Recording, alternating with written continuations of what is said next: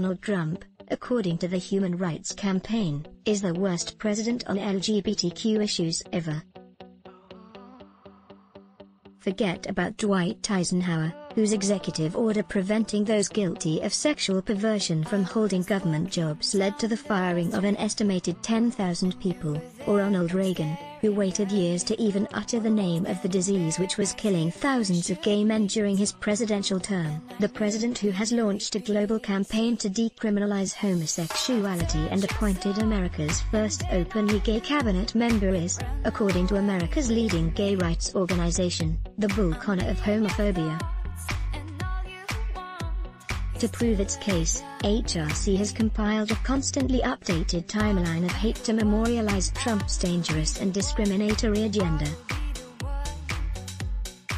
It has yet to update one of the very first entries, however, concerning Trump's nomination of Neil Gorsuch to the Supreme Court. The jurists passed opposition to crucial medical treatment for a transgender person, HRC declared in January 2017, led it to take the unprecedented step of opposing a Supreme Court nomination. Yet in June, Gorsuch wrote one of the most comprehensive pro-LGBT rights decisions in court history when he ruled that the workplace discrimination protections within the 1964 Civil Rights Act encompass gay and transgender people.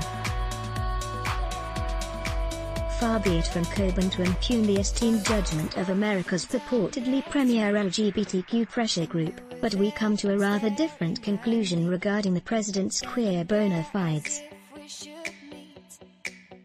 In the same way Toni Morrison deployed Bill Clinton's being born poor and the product of a single-parent household to make her case that he was our first black president, Donald Trump's bitchiness, narcissism, and efforts to avoid STDs throughout a life fecund with sexual conquest amounted to a personal Vietnam makes him our first gay one.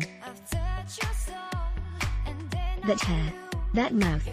That stubborn refusal to wrap a simple protective covering over an orifice to safeguard the lives of himself and others. The man is pure camp. He's not a dictator, he's a vamping drag queen, spitting venom and doing his best impersonation of a subtropical cow deo.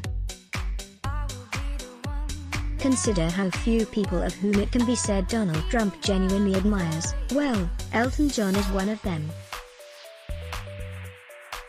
Trump frequently plays Tiny Dancer to warm up his crowds, belittles North Korea's Kim Jong-un as Rocket Man, and, perhaps the greatest form of Trumpian respect, repeatedly boasts that his campaign rallies break the attendance records of John's concerts. If two people dig each other, they dig each other, Trump wrote on the occasion of John's entrance into a civil partnership with David Furnish 15 years ago.